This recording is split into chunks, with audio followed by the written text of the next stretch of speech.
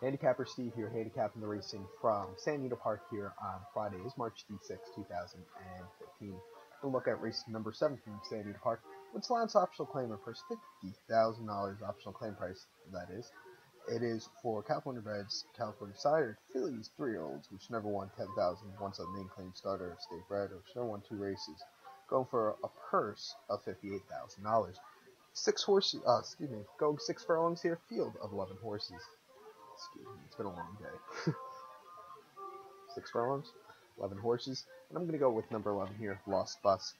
3-1, Mike Smith last time out.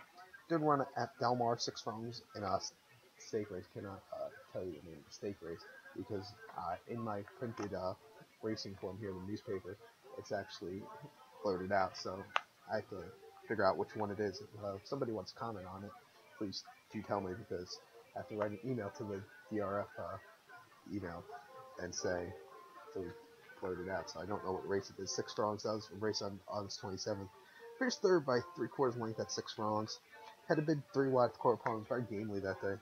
And then I had Del Mar 5.5 furlongs on July the 18th in a CTBA 6 for 100,000. See, I can read that race because that race was blurted out.